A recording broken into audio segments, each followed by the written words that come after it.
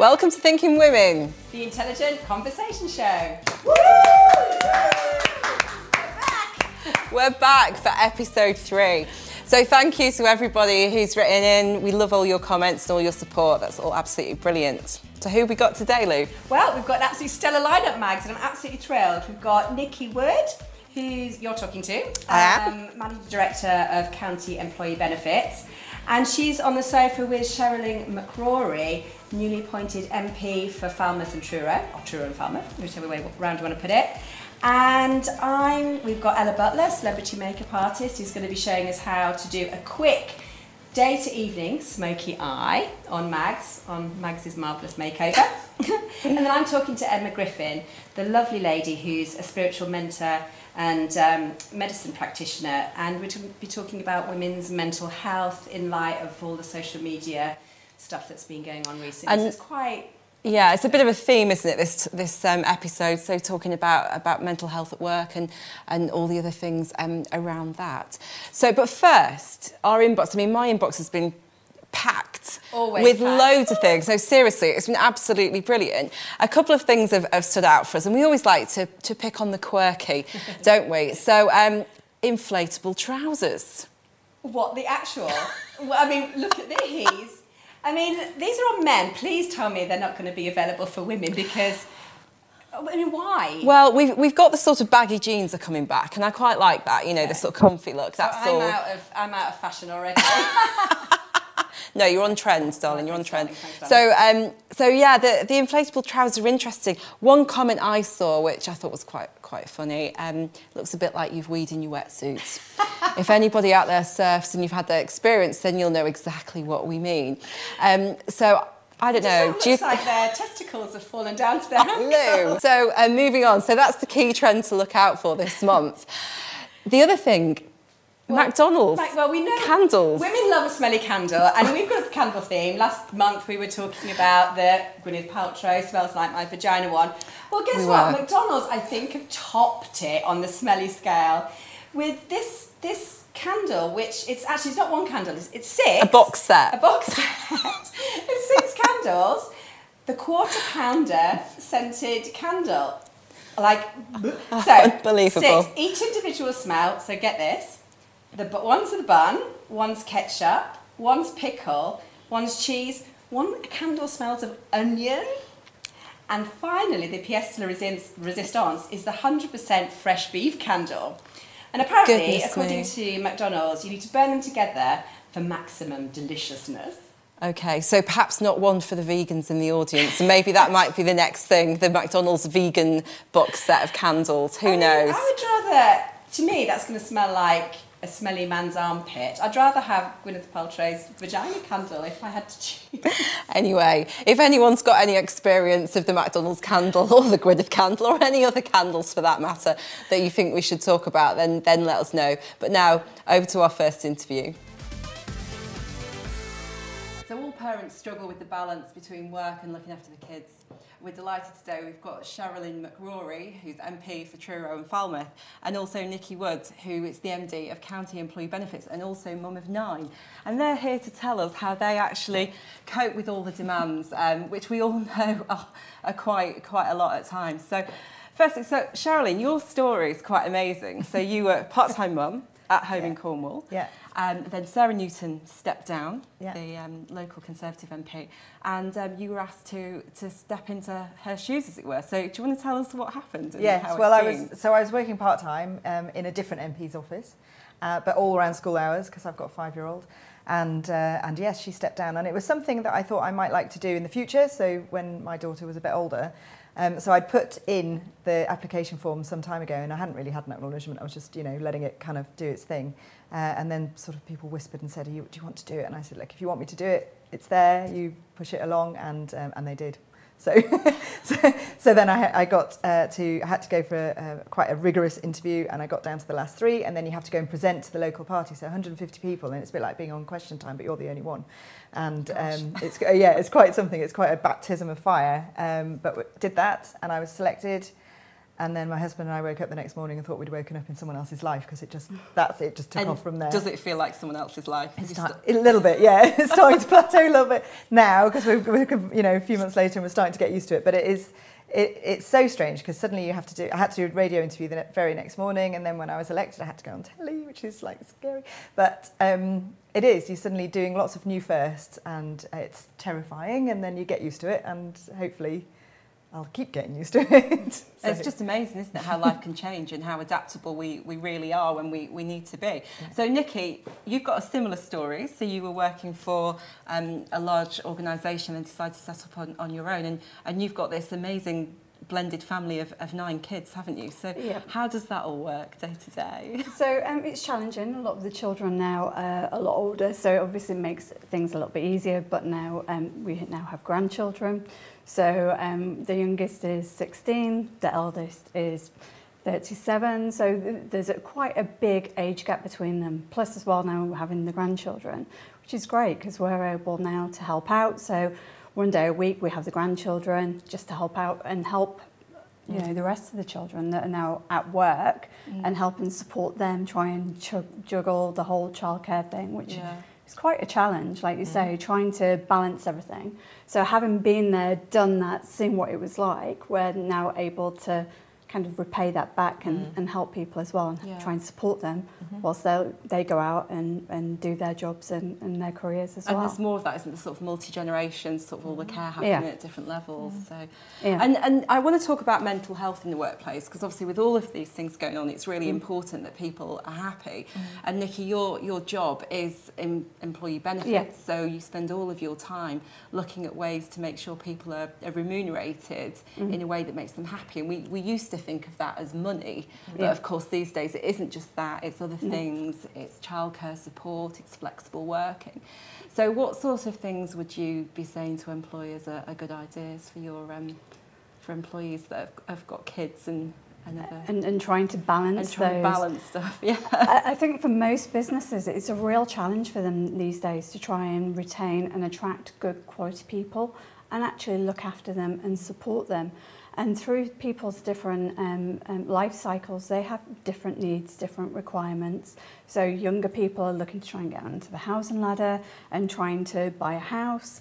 And then as people get older, you're looking at retirement. And then, like you say, kind of the middle sector is kind of looking after a family and supporting them. So there are lots of things that can be done within a business to support their employees. And it's not going to be a case of one size fits all. So it's making sure you've got all those mechanisms that are in place. Some things cost money, some things don't. So it can be as simple as providing fruit, so people have got a healthy body, which then in turn promotes a healthy mind. Looking at employee assistance helplines, so should people have issues, so if they've got issues at home that they don't want to talk about, then they've got access to a helpline that's completely confidential and they can talk about them and receive counselling. So there's lots and lots of different things that you can do to help and support your employees. And I think that the workforce has changed dramatically over the years and what people need to be able to support them in their everyday life.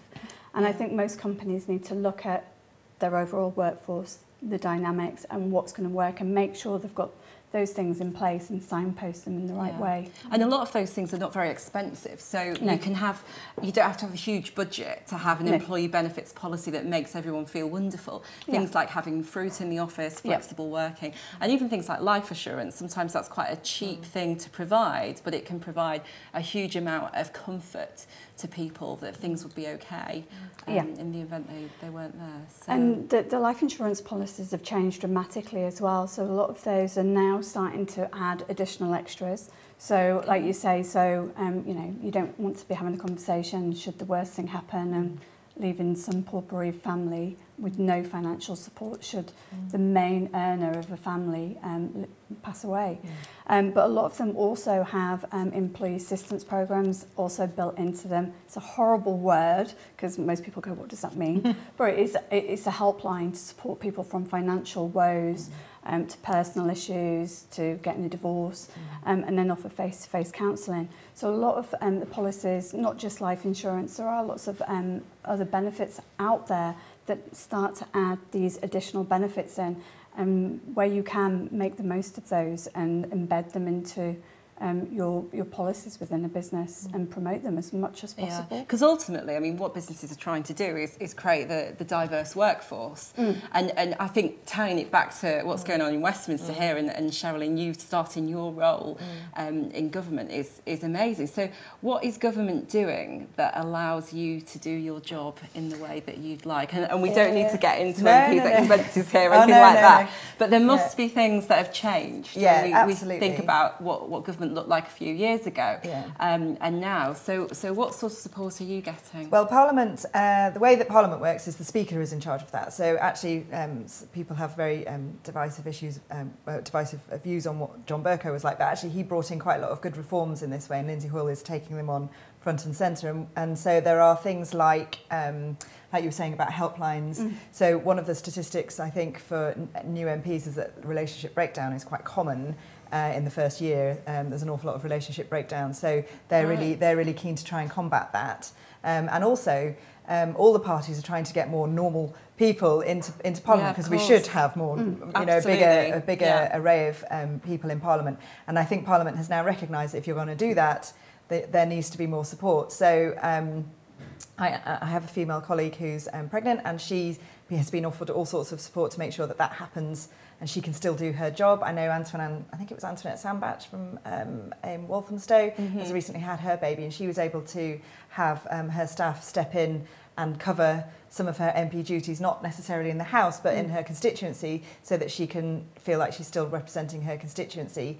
And there are things such as proxy voting and pairing, so that if you physically can't get there for family reasons, then the whips will allow you to do that, but I think you have to have quite extenuating circumstances. But that stuff is brilliant. I mean, that really is encouraging other young mums and dads to go into Parliament, and that's something that couldn't have happened a few years ago. No, it's definitely changing. And is that, I mean, obviously we're talking about it here today on Thinking Women, but is that something that's being made quite public? You know, is Parliament going out saying, look, things are changing, we really want to get other people involved, and this is what we're doing? I think with the new Speaker that will happen, because remember, Parliament is there as a function to facilitate government, to facilitate democracy, if you like, and the parties, all the parties, are there to kind of attract candidates in to come and do things. So I'm a Conservative, and we have what we call the Conservative Women's Organisation. So Conservatives don't have all women shortlists, so you have to get there on your own merit. But once you're there, they really want to kind of assist you and make sure that you don't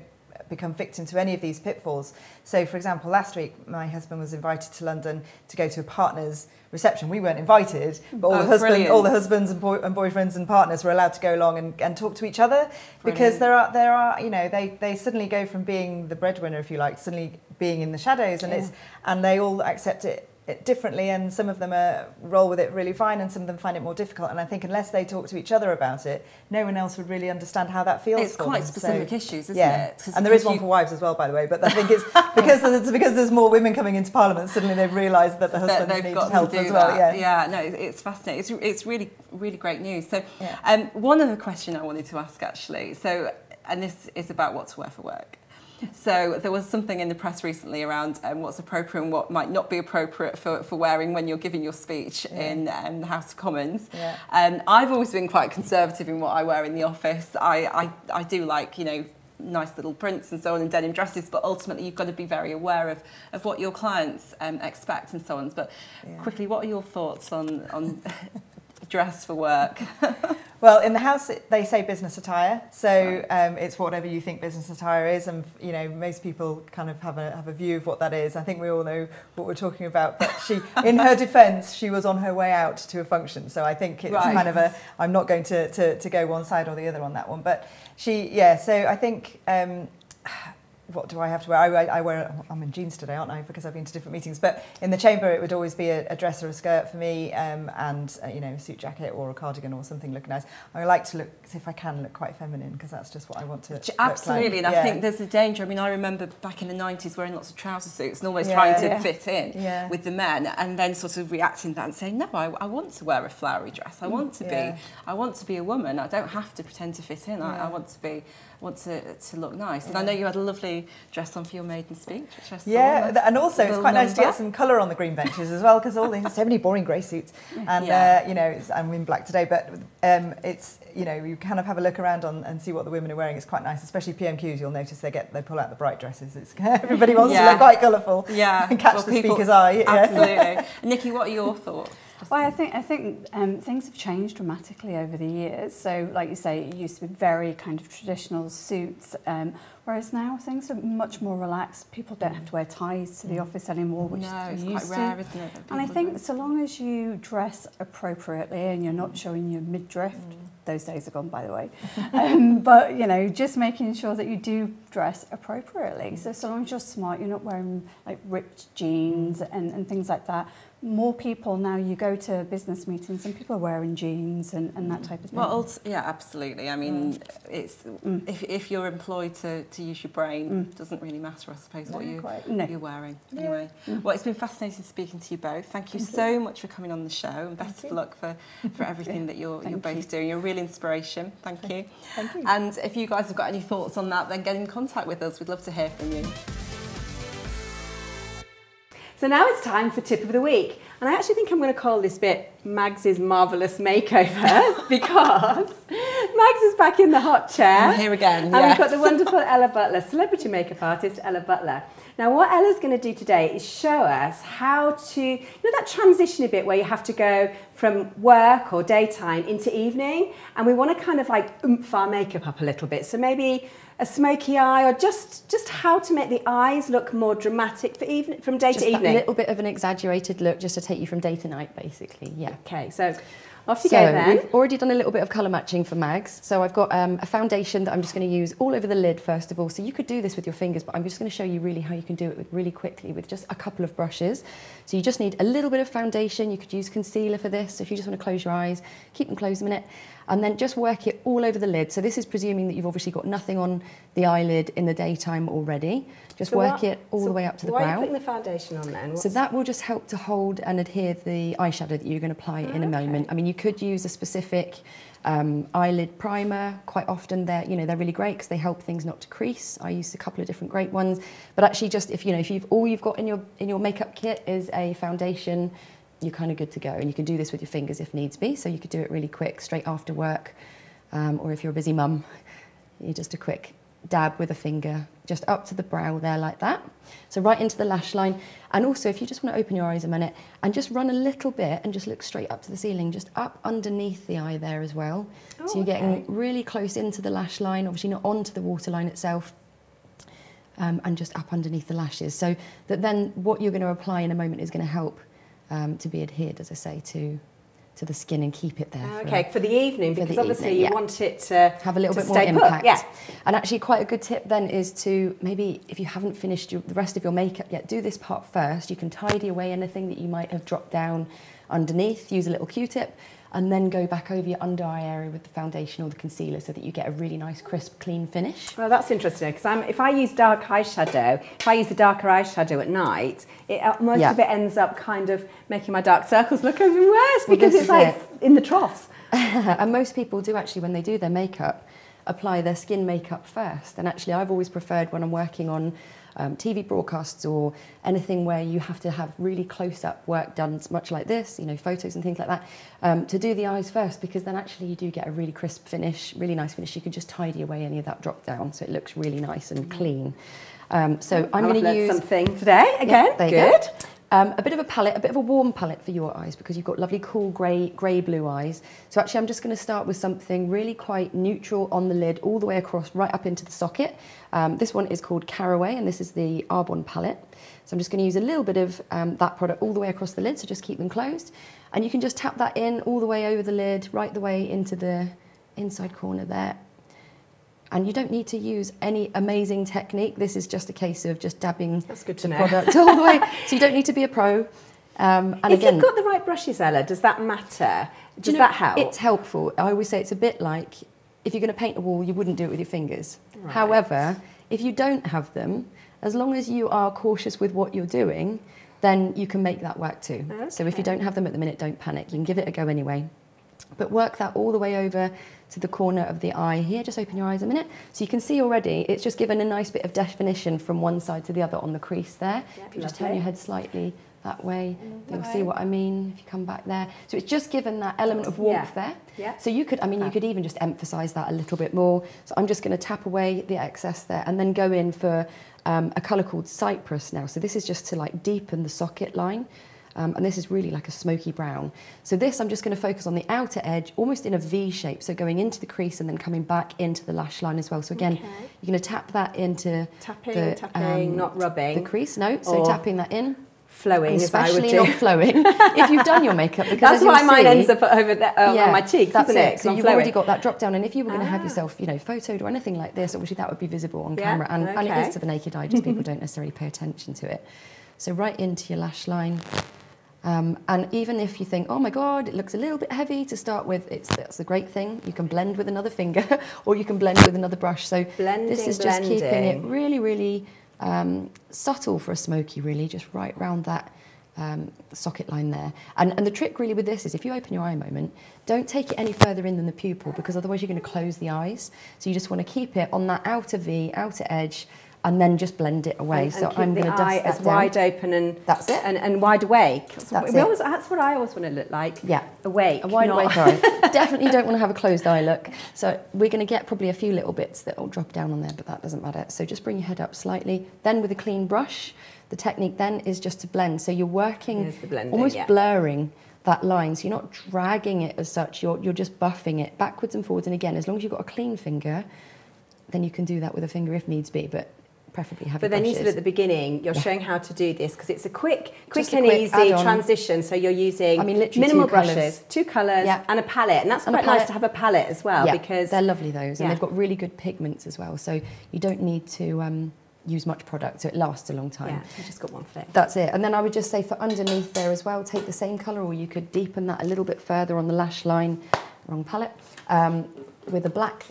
Or again, you could use the brown there, but I'm just going to use a little bit of this one, which is called Onyx. So if you just look straight up for me, the eyes open. So this is taking a flat-edged brush, and this you can't really do with fingers. You could smudge it with fingers, but up underneath, and almost like you're just drawing a little line. So an eyeshadow as an eyeliner. And that just gives it a really nice sort of sultry, smudgy effect, really. So again, you don't need very much.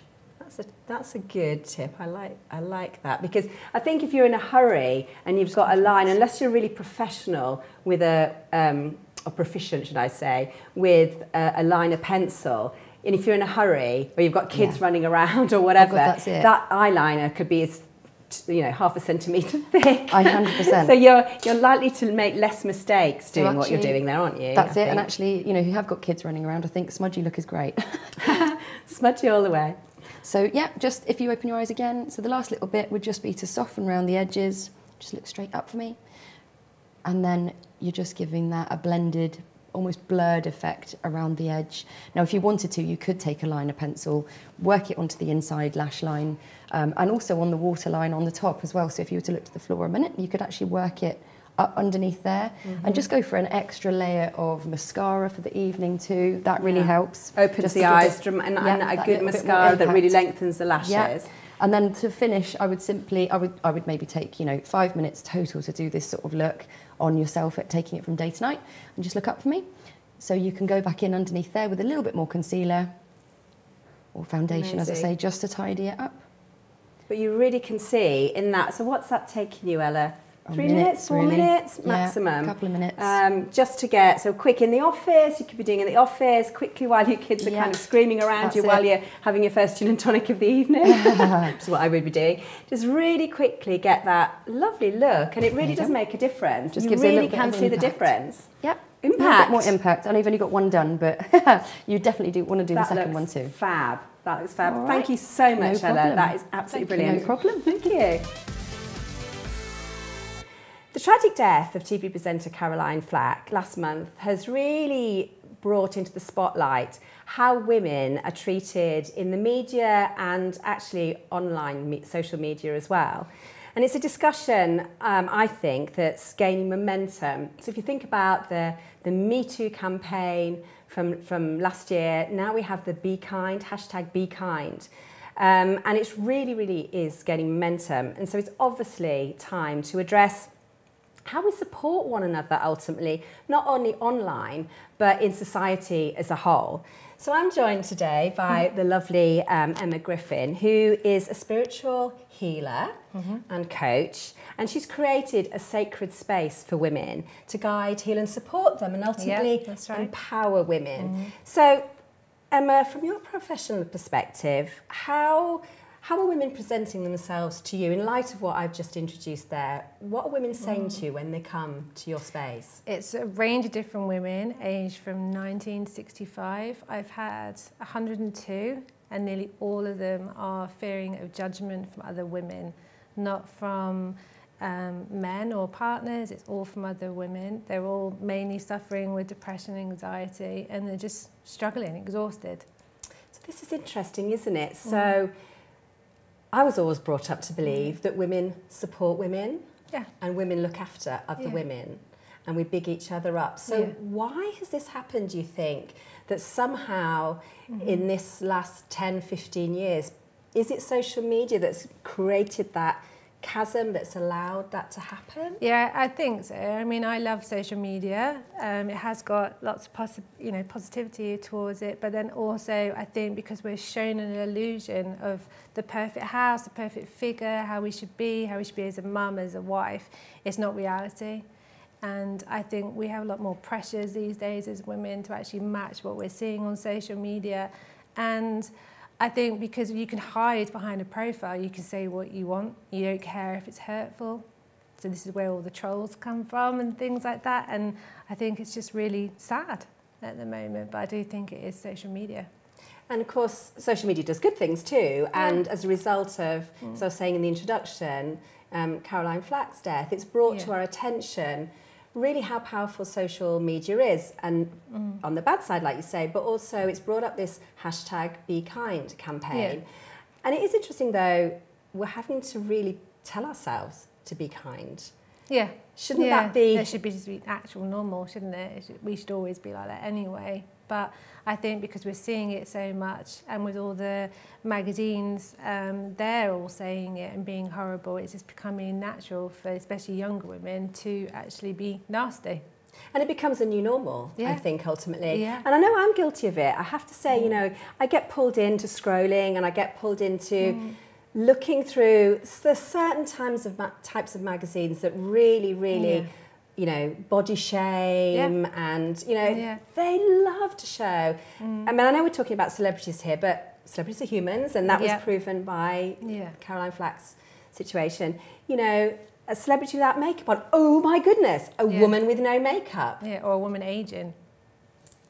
You know, it's awful. Yeah.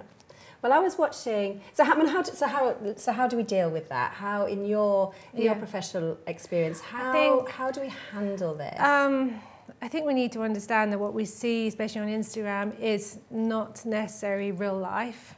It is the nicest part of somebody, or they choose to show the nicest thing. I think everyone wants to take a selfie in the best light as well, which is, you know, we all want to look our best, I suppose. I think what I do in the sacred space is I allow women to actually stop and connect to themselves. Everyone's so fast, everyone's rushing around all the time. No one's really giving themselves self-care. And I think if you had self-love, then you wouldn't necessarily have to be so judgmental on other people. So. And I think there are tools in our toolbox that we can help ourselves. Yeah. So, yeah, I think it's easy to be triggered by seeing an image and then feeling, oh, I'm not good enough, or I'm not young enough, or it brings up the imposter syndrome and things like that. But I think if you really check in with yourself and sort of acknowledge those feelings and then turn that to a positive and just be still, just meditate or journal or have a nice bath or go out in nature. Here in Cornwall, we've got amazing places to be, and I think that would help us before we make that remark or before you type something. Yeah, I mean, really just put it down and move away and just move away from it and have some space. Because you don't realise what you're going to do, how that's going to affect somebody, and words hurt. So, but it is interesting how people will be those keyboard warriors and they will say very hurtful things in anonymity. Yeah. And I just question why do people think that's okay? I think it's something within them that they need to heal, personally. If that was healed, they wouldn't be projecting that. So then that's a whole other area of mental health that needs to be looked at as well, isn't it? So again, we have to wonder, what has society done to give those people so much pain that they need to project that onto to other people? Jealousy and judgment. And this feeling of competitive. I don't believe anyone's your competitor because no one's you. So, and that brings us back round to what you're saying at the beginning of our conversation, that it's quite often women competing with women and women judging other women. We need to stop it, ladies. Just know, you know. We should support each other, empower each other, and be more of a sisterhood and just sort of lift each other, especially women running their own businesses. I think we all need to help each other with that. And mums are being judged all the time, and that's unfair. This judgment thing. I mean, we are here to empower each other, and I think the more people that can rise up with that knowledge. I mean, maybe, you know, nobody's death is a good thing at all, but to have something so dramatically brought to our attention, to move that energy, to make us talk about it, to make us move ahead. Out of darkness can come light. It's making us think, and also probably looking at other women and sort of judging yourself as well to make sure that you are supportive and not doing anything negative, upsetting to others. And just check in with yourself at all times. And I'm trying to do that as well. And even smiling at people, asking if they're okay. Just checking in with your neighbours and your friends and just checking that they're... Nobody knows what's going on at home. So, and most people that come and see me, they have something quite serious that they're dealing with. So, but they come in with a smiley face. So you never know. It's tough. And it's tough. And I think the social media and media has just been building on that. And I just one last thought. I have seen some pieces in social media, again, of salons, like hairdressing salons and beauty salons. You know, those places where we're going to kind of, you know, make ourselves look better. That quite often those salons would have the sort of Closers and the Nows, those sort of magazines who would have, oh, look at her, she looks so old. Oh, look at her without any makeup on. Oh, look at her cellulite.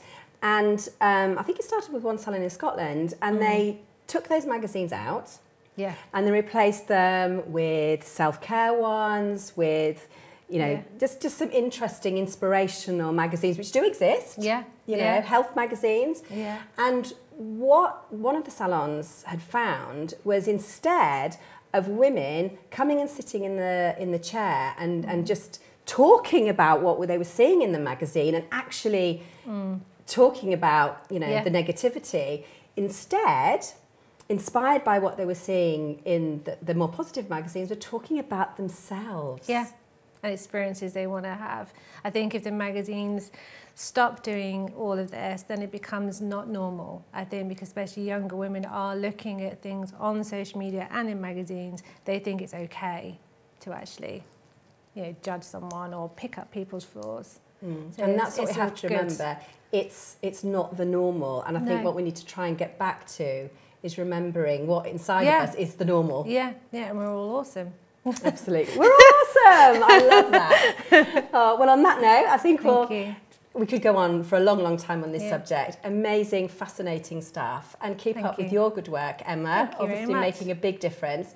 And I would say, you know, if anybody has any questions or comments on this issue or anything that we're talking about, obviously on Thinking Women, it's your show. So please email us, contact us on Twitter or any of our social media platforms.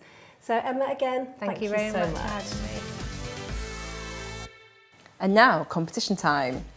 And a huge thank you to Made for Life Organics, who sent us this beautiful, beautiful box of facial products to win this month. We're very, very grateful, and it's the beautiful organic products. So to enter, just visit us online and answer our simple question. And thanks to all our guests today. It's been absolutely amazing. Awesome show. It's been great, yes. I think we're going to be back next month. So get in contact, and thanks again. Take care. Bye. Bye.